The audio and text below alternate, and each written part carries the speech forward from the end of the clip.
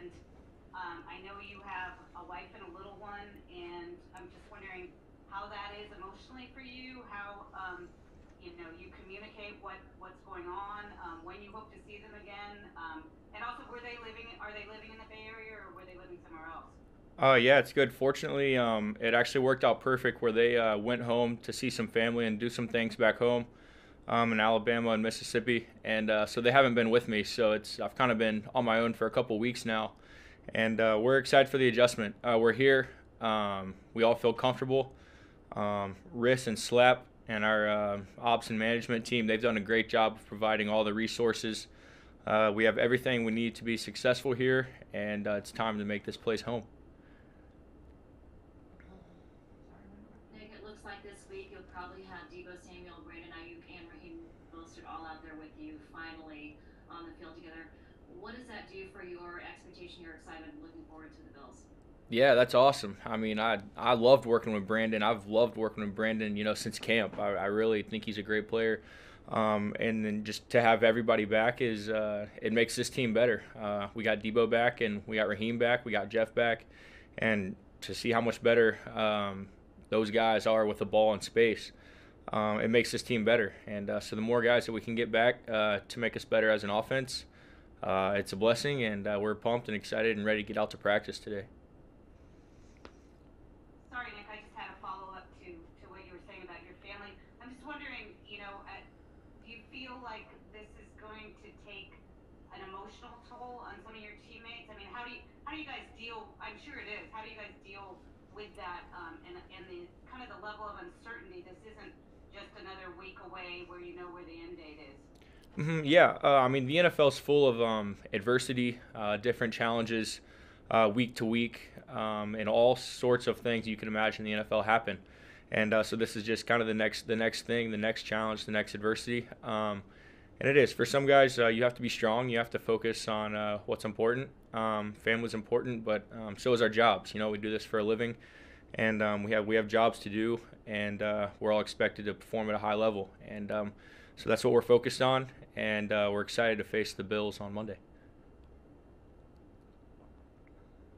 Are there ways to bond, to socialize, to make this a little bit easier without being close to one another? I'm just wondering about, video game tournaments, anything to sort of,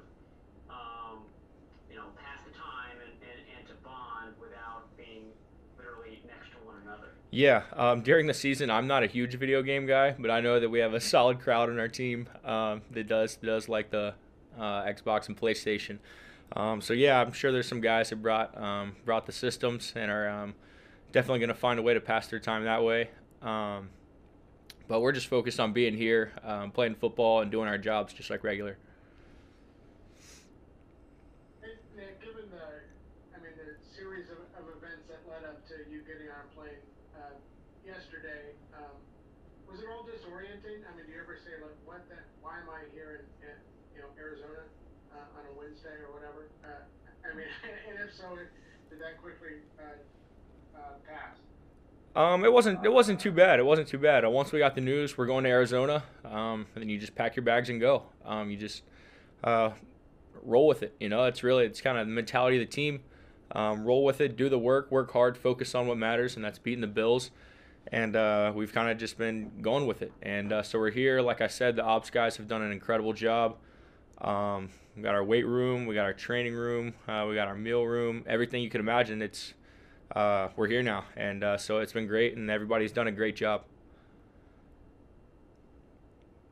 Nick, one room you guys don't have is like a quarterback's room, I'd imagine, because you guys all have to be separate and watching film on Zoom. So can you kind of maybe share with what that's like, whether you're watching game film on your laptop and maybe Coach Shanahan, like how does that work in this new season of environment and under the strict protocol now? Yeah, so everything is just virtual. So team meetings are virtual, position meetings are virtual, and so I mean, obviously they can share the screen. So you're watching their screen, which is the Bills film, and while you're watching the film, they're talking through it, and we're sharing our thoughts.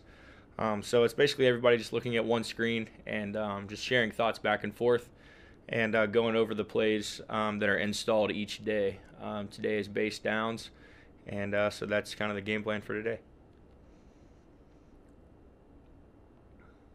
Kyle spoke about turnovers being a little bit of an issue for y'all.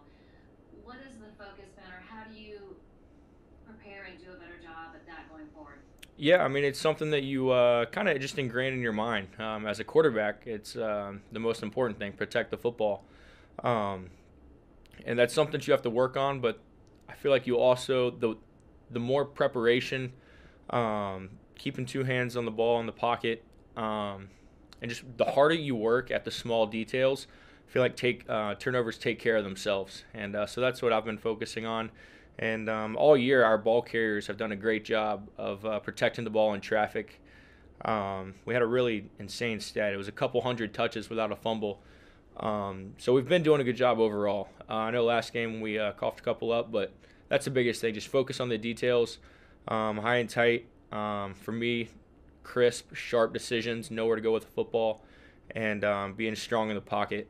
So it's really just hard work, focus, and working on the fundamentals, and turnovers take care of themselves.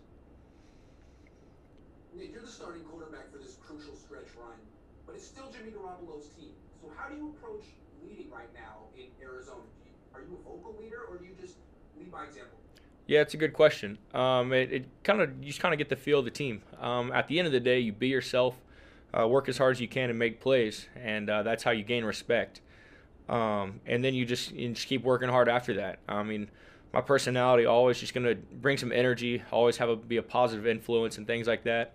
And we have a great group. You know, guys pick each other up, always encouraging each other, and fighting when it gets tough. And so I like our group right now, tight knit, strong, and I hope I just bring positive energy to that huddle. Kyle was saying that he could see a difference in freshness and team speed coming out of the bye week. He thought that the week of rest did have an impact on that Rams game. Did you see the same thing? Could you kind of feel that in the practices leading up to that? And how do you think that will carry forth, into the early part of this month? Yeah, no, I agree. Our schedules, we had to move, but it's been fairly kind to us with the bye week. And then now playing on Monday, so an extra day of rest. So those things definitely help. Anytime you can be the fastest, most fresh team on the field, I feel like it's benefited us a lot. And so I would agree with that point. Nick, travel to Arizona aside, how has this week been different for you as far as budgeting your time to study a team that you might not be as familiar with as some of the other teams you faced, and what has stood out to you when you gotten into what the Buffalo Bills try to do defensively? Yeah, the schedule hasn't been too much different. I feel like, if anything, we had an extra day to watch film because of the Monday game and traveling. So that was nice. But now that we're here, the schedule is right on par with our weekly schedule as far as times and basically everything. It's going to be a normal week for us. And so that's nice. You just stick to your routine. And studying the Bills, they're a good defense. You can tell right off the bat they're aggressive. They're good at man coverage, tight. They do a good job. And they've got some good playmakers, some well coached. They're disciplined, and they do a good job of disguise. So they've done a great job. They're having a really solid year, and we're excited for the challenge. Two more guys. Nick, you overcame a few mistakes on Sunday and found ways to put the offense in a position to put points on the board. I'm wondering, is it difficult to kind of forget those bad plays and move on? And what type of coaching are you getting from Kyle or one of the coordinators in between just to ensure you have that next play mentality? Yeah. On the sidelines, mostly I'm dealing with Coach Shane Day, our quarterback's coach. And he's such a positive influence on our room and during the game as far as, when you're not scoring touchdowns every drive, he keeps us patient. Don't press, stay in the moment. And so he does a great job of doing that. And that was key on Sunday. Took a little while, didn't finish as many drives with touchdowns as we would have liked to, things like that against a good defense. But that's what you do. You just stay in the moment and just play the next play. That's really all you can do, and I thought we did a good job with that on Sunday. Last one.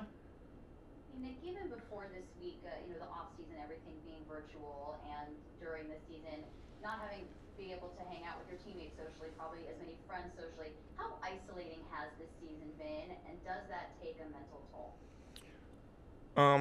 It's not too bad mentally, but it is. I'd say that's kind of one part that I might not enjoy as much about this season is, when there's no COVID, you're hanging out with your teammates as much as you can, and that's one of the best part about this job is just being with your teammates.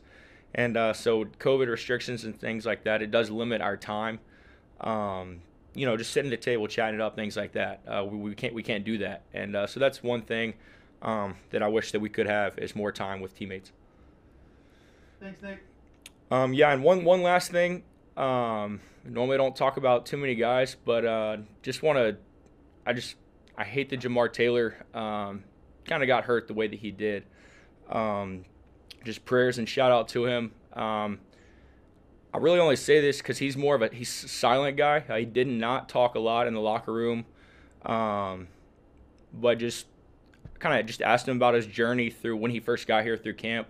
8 years, and he's a guy who's earned everything he's gotten in this league, and I got a lot of respect for. And to see him do his job and fill in the way that he did, those are the guys that you respect in the locker room. And so I had a lot of respect for Jamar, and it was really tough to see him get hurt the way that he did. But the type of guy that he is, I know he's going to battle back as strong as ever. And so I just got a lot of respect for Jamar, and I wanted people to know how much of a veteran and I guess silent leader he was on this team. Thanks, Nick. Appreciate you guys. Have a good one. Hey, faithful, don't forget to click here and subscribe.